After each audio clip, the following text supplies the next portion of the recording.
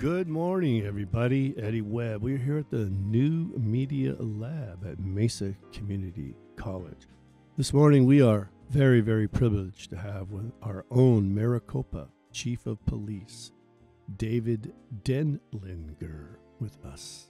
And we want to talk a little bit about safety and policing across Maricopa, across the campuses. We had some folks on a couple, 3, 4, 5 shows ago, and we were talking about the college here. It published a paper on white supremacy, and they're holding all sorts of workshops and conversations around social justice and race issue relations and all that sort of stuff. And the killing of George Floyd came up in one of those conversations, and as did the activity, the part of the police, a police officer. And so we thought, we're academics, we're a learning institute, we're people that explore these sociology and all of that stuff. And so we really needed to hear from you, and we're so happy that you accepted our invitation to be with us today.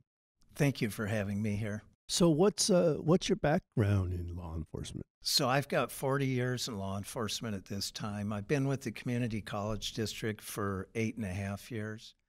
I came on as the deputy chief in 2012, and I'll talk a little about our department background. Yeah. But I came over as the deputy chief after retiring from the Arizona Department of Public Safety. Okay. And then I've been the chief of police for the college district for almost 2 years at this time. Wow, congratulations. Thank you. And prior to that, the experience I had, I spent 32 years with the Arizona Department of Public Safety, which is our state's state police agency. Mm-hmm. I spent my first 9 years as a patrol officer and sergeant in northern Arizona, including the Navajo and Hopi Indian nations. All right. And then I moved to Phoenix, where I was a criminal investigation sergeant, and then I promoted to lieutenant, moved to Tucson, where I was both a patrol and an investigation commander. And finally, in 2004, I returned to Phoenix, where I promoted and had command jobs, including human resources, internal affairs, the training academy and training program, the law and legal section, public records. And finally, the 2 jobs I also had, I was the chief of the state's criminal investigation division, and I was also the director of the State Counterterrorism Center. Wow. Well, we were very, very fortunate to have you. No, it's been a great place to come, and our community, it's exceeded my expectations. Yeah. It is an amazing organization. I think, I don't think we've even begun to reach our potential, of what this organization can do. I think there are great days ahead of us if we get the right folks in the right places. Anyway, yeah, again, that's an impressive, very impressive resume and commitment to law enforcement in your entire life. It sounds like you look like a young guy.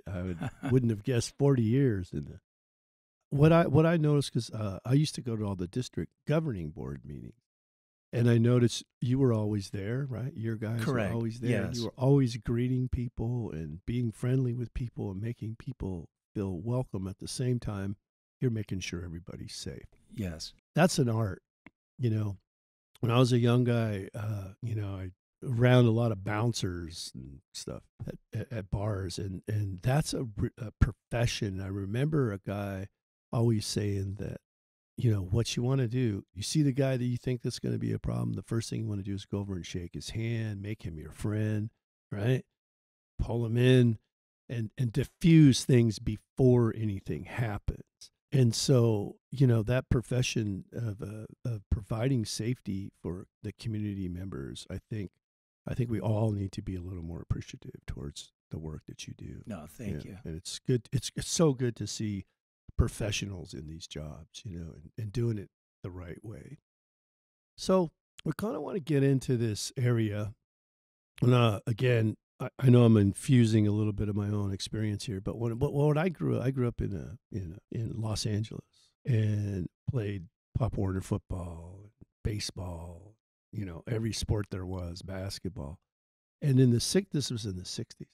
And growing up, there was always police officers there, but they weren't there to be, they were there to integrate into the community, helping out and Right. And there was this really amazing relationship between law enforcement and the schools. You know, they would come into the schools, talk, but there was always a presence of one or two police officers, during the games. And when you're a kid, you don't know that they're actually policing, but they were doing more than that. They were, Right. I mean, like out on the field and integrating themselves. Somewhere along the line, that stopped happening. And it sort of, I even notice on the police cars now, it used to say to protect and serve, and it Yeah. doesn't say that anymore. What are the most radical or significant changes that you've seen in that relationship between law enforcement and the public? Or have you? Have we gotten better? Or? So I think you see a pendulum is what actually has taken place. And so back in the day, even in the days you're talking about, cities even had requirements that their officers had to live in the city Oh, so that they were part of the community. And then as law enforcement grew and a lot of other law enforcement methods, it got to be where you had people that don't live in the community, they're not part of the community, they're there to do their job, and they really didn't mix with the community other than we typically would see people at their worst moments, but not at their best moments. And so the pendulum had gone too far where we didn't have a relationship. And when you have tragedies that occur, it's important to have a relationship before you need a relationship. right. And so what you really saw, at least in my experience in the 1990s, was the pendulum started returning to, hey, we need community policing. We need problem-oriented policing where we get with the leadership in the community to find out what their problems are and solve problems. And so the pendulum has really been returning with realizing how important it is. But with some of the waves over the years we've seen now and we're going to talk about George Floyd, but there's not a bigger time that we need to have community relationships than to be able to have open dialogue right now. And I've been real sorry this year that COVID has really prevented a lot of our face-to-face opportunity just when we need each other the most. Yeah. So the pendulum has really been returning where we need to be part of the community. We need to represent the community. We need to listen to the community, engage with the community. And honestly, that's been part of why I came here to the community college district, to actually have a community that we could be part of. And we do have a motto in our department. When we created our district-wide police department in 2012, our mottos make a difference, and that's what we hope we do in somebody's life, either employees or students, is by the time you've interacted with us, we hope we made a difference. Yeah. That's great. It's good news. I hope folks that are listening that are in positions to welcome law enforcement into our community and welcome them into the activities that we do. We'll take you up on that and be a part. Do you have any designated officers that do community work, or is this just everybody's on board? Any opportunity? So our department district-wide has a little over 70 sworn police officers, and it's our expectation that everybody's a community relations officer. But some of our momentum on what I was trying to accomplish, COVID kind of held that up. Right. But what we were hoping to create on every campus, and we're still going to get back to this at this point, is create a public safety committee made up of people from the different constituent groups, faculty, employees, students. And those are the people that we can have regular meetings, talk about what's going on campus. If there's rumors or concerns, we need to have an open group that we create that dialogue. We've got a success story a few years ago at one of our colleges that had a mini crime wave, and we formed just such a group. And with working together to try to identify opportunities for improvement, for safety improvements, education, crime was reduced on that campus by almost 80%. Wow. And that was through that group working together. And they actually won a couple of national awards for their work together. So we want to engage the college community with that, but also we want to engage our student population. I was scheduled in March to meet with the Student Senate district-wide to talk about partnering on public safety issues and public education. And I was fortunate to be invited back last week. and met with our student senate. And we talked again about partnering on public safety issues, which is going to be done by our campus police with our campus students when they figure out the structure we want to interact. But I also brought up that this is our point in time to have dialogue about the social justice, criminal justice reform, whatever these people see that's going on. And part of what we offer, when I say make a difference, is our motto. We're not the police in somebody's community where they live. People show up here to take their class to work, they leave, and they don't see us other than that. So the people you see on TV that you might be concerned about, that's not us. And so we're open to dialogue and to be able to talk about things going on, open to talk about what really takes place in our department. You know, we've got a very good department and high standards in the people that we hire. And so we're proud to be able to show that and have open dialogue with people. And that's what we're hoping now, post-COVID and with the George Floyd incident being just the beginning of the wave, is let's not let this go away. Let's keep the momentum going and continue to have discussions and build relationships. This is wonderful news. There's three sorts of parts that I'd like to get into, which you just talked about. One was sworn to what? When you're sworn in, what are you sworn to? The other thing is this notion of officers that only see crime in a community that they don't live in. And that has to psychologically change their behavior because they're not getting to celebrate, you know, and I think that's what's missing.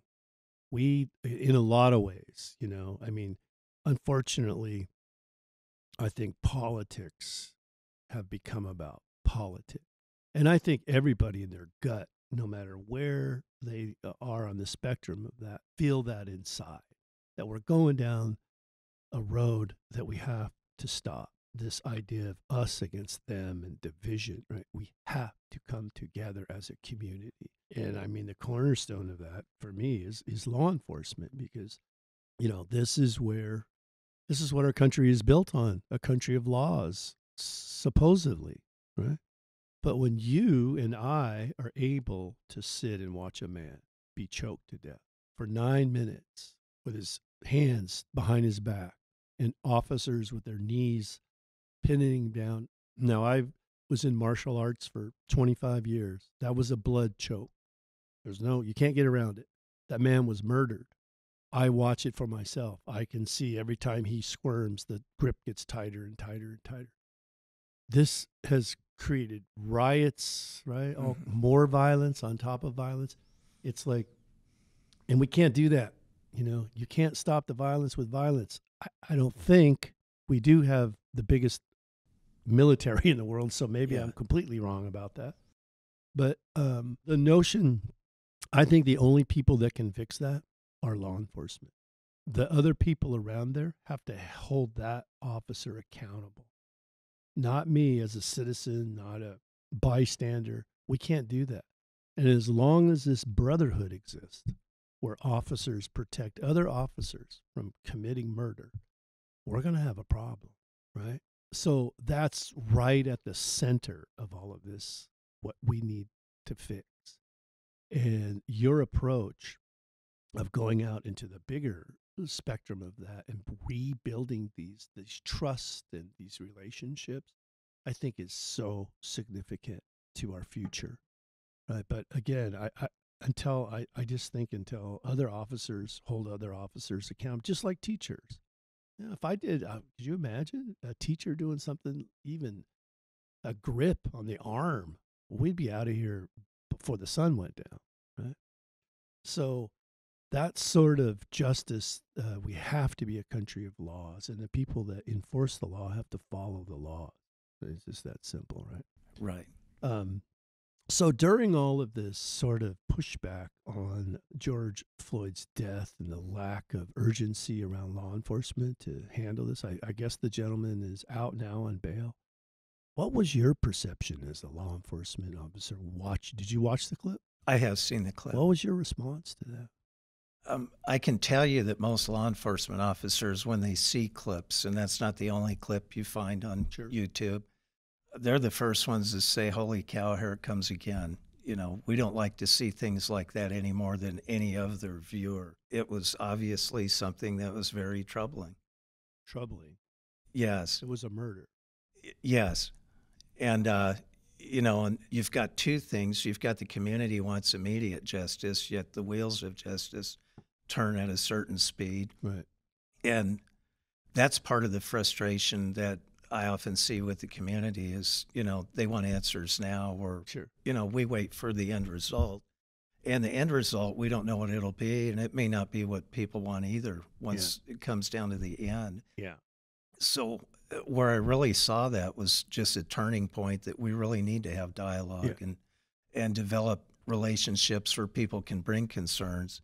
Another real wave you've seen in law enforcement right now that's a priority, and we've adopted it as well in our training and policy, is that officers have a duty to intervene if they see somebody committing an excessive use of force, and a duty to report it as well. Yeah, and I guess my mindset is to be supportive of law enforcement. Yes. And so I mean, I could feel myself right there. I get a little because Yes. because I come from those neighborhoods, right? And I know what I saw. But you're correct. We have a process. We have a charge. We have a trial. We have a judge. We have a jury, and we have a conviction. Yeah. That's due process. But it's hard to let that happen when you and I and everyone in the world can see the evidence for ourselves. See, this is I think the difference. Yeah. Right? Before, the reports could get written in a different way. I mean, we see people get freed from prison all the time now, because of technology. So when you watch something like that, you're right. It is deeply troubling. Yeah. It was, I mean, I watched it once because I felt like I needed to for this conversation that we're having. But man, it's so heartbreaking to watch a man, be choked to death, right, on film, and people, it's troubling. But we do have due process, and you're right. We need to make sure that as citizens we do our part with due process as well, as long as there is justice, right? Because in our neighborhood, they used to say, "Just us," right? Yeah.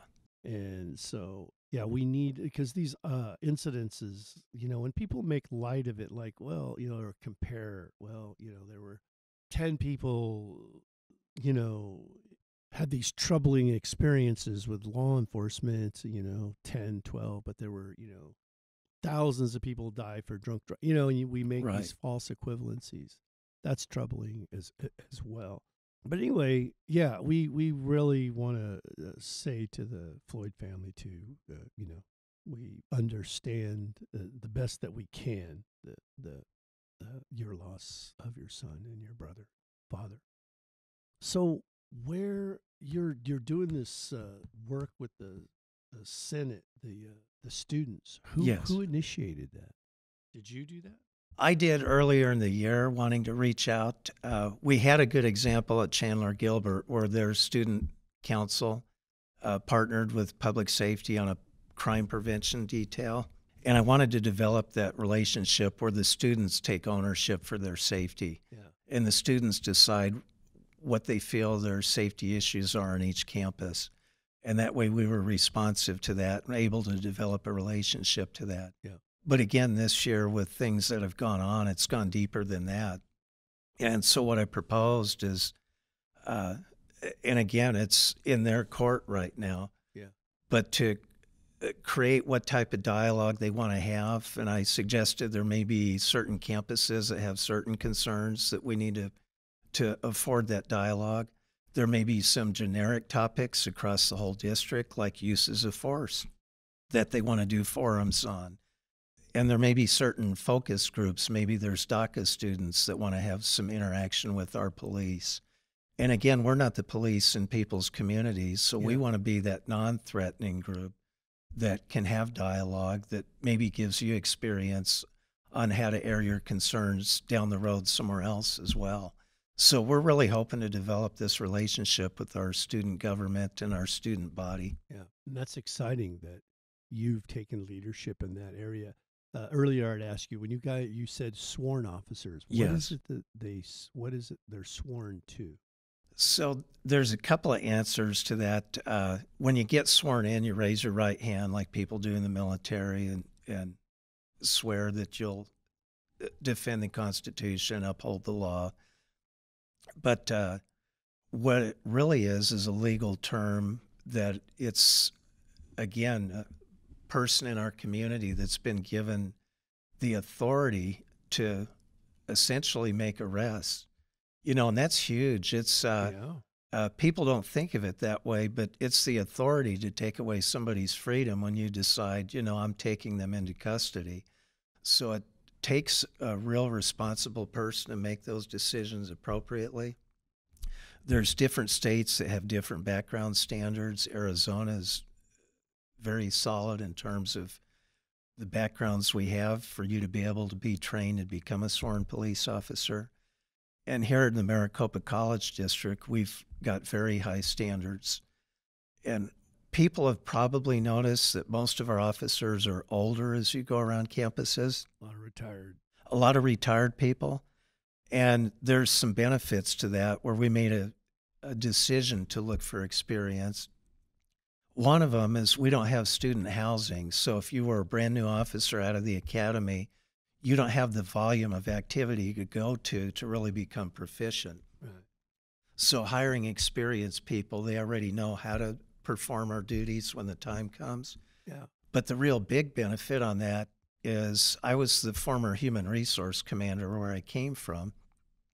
And when you go to hire a candidate that you don't want to be on YouTube down the road, you're looking at everything you can in their background to try to make the best possible judgment call that this person has what it takes to make responsible decisions and has the ethics and the morals. Well, by hiring experienced police officers, we get to go look at their file, where they came from, and find out what their history really was. And we do reject people that have complaint histories or use of force histories because we don't need that here. Right. So we're really proud of the standards that we do have that serves our college community and gives us the confidence that we know what we have here.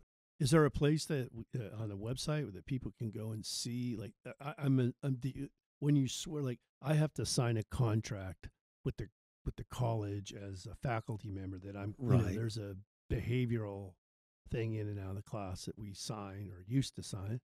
Is there a place where somebody could go and look? And is it a tradition like they hold their hand up, they swear, or is that a pledge, or is it just part of the contract when they sign their contract? So really where your deep dive would be on that is the Arizona Peace Officer Standards and Training Board, AZ Post. And they're the ones that certify police officers in the state. And they've got a set of regulations. You can find the link on their website. And that goes through everything, including the original hiring standards, what types of morals and ethics the person has to have, what the disqualifiers are. It goes through what the training requirements are. It goes through what the reasons would be to take away a police officer's certification. And I believe that original, what I raised my right hand to be sworn in is in those regulations as well. So is there when I talked to people, there were a few questions that came up for you from our community. So there's Mesa Police Force, law enforcement, and then we have Maricopa, and your badge says police. So is it the same, or is it an internal subcontracting? Is it our own Maricopa, like a private law enforcement agency, or is this still tied to the county or the state or the city, or how does this work? So the departments belong to their political subdivision. We all have to meet the same standards, the same training standards by AZ Post. And so the Mesa officers, they happen to work for the city of Mesa, within the city of Mesa. And the community college district is actually a political subdivision of its own. And by statute, each community college district in the state can choose to have a sworn police department. Wow. All right. That's cool. So you have more sovereignty and oversight than you can create the kind of law enforcement presence that you see, right? That you want to see. You don't have to adhere to, I mean, not outside of, you know, I mean, if Mesa City Police are not engaged in the community the way you are, you're free to do that. That's correct. Yeah. Yes, we're completely separate from any of the other police departments responsible for our campuses. Yeah. And you know, our philosophy is we do want to be part of the community. We want to be transparent. There's some additional things we're doing this year in transparency in our department. And ultimately, you know, we're empowered by the governing board. Right. And they chose, prior to 2012, each of the 10 colleges had their own campus safety department, which were independent with a little bit of oversight. And the governing board voted to create a district-wide professional police department in 2012. And so this is why you have a chief, yes, yourself, and then you have commanders out in each campus. Correct. Prior to 2012, each campus had what they called a public safety director. Okay. And they were independent. We also didn't have common report writing systems, so we had no way to determine if a criminal was hitting multiple colleges. And so by creating a professional department, we've been able to link connected crimes between colleges. Wow. Actually solve crimes, recover property, really create a standard in hiring standards and what our background standards are. And so we've just seen a lot of return on the investment for the quality. And one of the big ones, you know, from prior to that model was local police were still called in if you had your purse stolen, your car stolen. And they're understaffed, so they weren't going to assign a detective to go look for your iPhone or your purse. Right. But that's the value we add because we do have time to do that. Yeah. And so that's what we've really been able to create and the value we've returned to the district. Awesome. Yeah, it's so difficult for me to think about crime on a college campus, right? I mean, I know for me, I would think there would be, you know, opportunity, petty theft, you know, but the idea that there are actually people who target specific colleges because they understand people are going to park their car a long way away from where they're at. There's, I don't know, you know, I don't want to give any methods away about surveillance and stuff, but I've noticed some more and more cameras have popped up. I always wave to mine in the morning when I get out of my car, hoping somebody sees. But that idea, you know, of people actually casing a college because of what level of crime, and I don't, I know we've had. I've been here 21 years. I've had, I think, Ford came up in one of those conversations, and as did scary the activity, where it really wasn't. It didn't happen here. They were chasing some guy, and he was running through here, and you know. But what is the most common type of crime you would see at a college? So the most common crime is your simple thefts. Yeah. And that's typically people that aren't watching their property. We've had some auto thefts. We've had assaults. We've had a few aggravated assaults. There's been a small number of sexual assaults, flashers, you know, for lack of a better term, Really? indecent exposure cases. Wow. Theft is the big one, and it really varies by college, by what types of crime they get. Mesa and Glendale are the biggest two campuses, so as you would expect, they may get more, but some of the other colleges, by virtue of location, they may have other types of opportunistic crime available. Maybe they're next to the light rail. So theft's the most common, but part of the value we brought also was to start now looking at statistics to try to determine what the trends are by campus. Nice. And that's part of our current effort right now this year is to do trend analysis. And then part of our intent is those public safety committees, that'll be part of our outreach and education. Yeah. And these are things you can do to prevent, things we can work with that college administration to improve.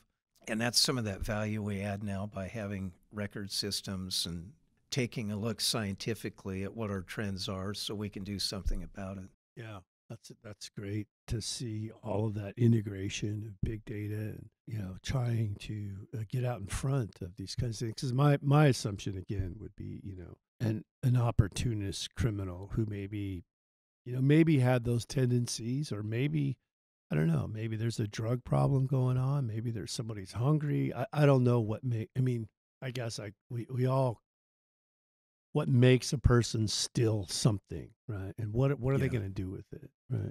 But that idea that people actually case the parking lot and pop into cars or find an unlocked car, I think with what you're doing of raising consciousness through these different committees and having this conversation is people can be responsible. Make sure to not just to lock your car, but don't leave your laptop on the driver's seat or passenger, right? Don't help law enforcement by not creating these scenarios. Hello everybody, we are here at the New Media Lab at Mesa Community College talking with our very own Maricopa Chief of Police David Denlinger, and we're talking about building these relationships between Maricopa law enforcement and the 200,000 plus people that come to the 10 different colleges, and how we can build a positive relationship and support each other. We'll be right back.